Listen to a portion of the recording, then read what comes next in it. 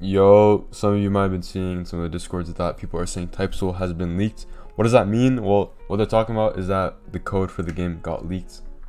This actually happened in Rogue, which is why there were so many Rogue quote-unquote copies, and like just straight up copy and pasted of the same game onto other games, and that's just because the code got leaked. Same thing happened with TypeSoul.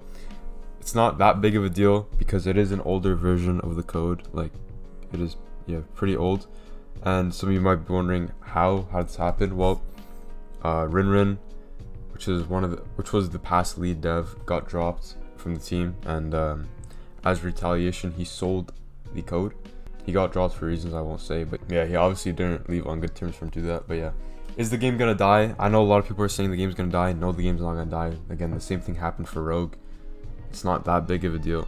What it means for players though is that, for example, if you're tired of rolling for ink or blood, for example, you could try blood and ink in the copy.